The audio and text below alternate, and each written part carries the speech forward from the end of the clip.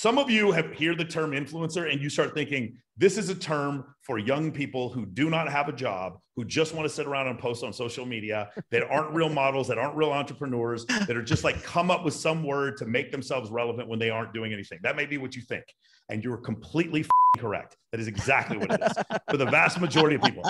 I'm what would be called a micro influencer because I don't have millions of followers. So I'd be what called a micro influencer, but I don't call myself an influencer. To me, I'm an entrepreneur. I run a 7-figure business that comes off of my social media. So because of that, I would say I'm an entrepreneur and I'm a coach. I don't call myself an influencer. Now I do have some friends, like I would say Tai Lopez, Dan Bilzerian, Lindsay Payless, Emily Sears. Those are actual influencers. Those people have 4, 5, 6 million, 32 million followers on social media. When they do stuff, they can run massive businesses. Bilzerian's now the CEO of a publicly traded company because of their social media influence. That's definitely another thing they can do. But a girl with 100,000 followers can actually make a living now selling like fit tea or pre-workouts or, like workout gear or stuff like that. Sure. So essentially there was a void and a word needed to be created so that these people who are essentially, most of them do nothing. I'm just gonna be honest with you. Most of them do absolutely nothing.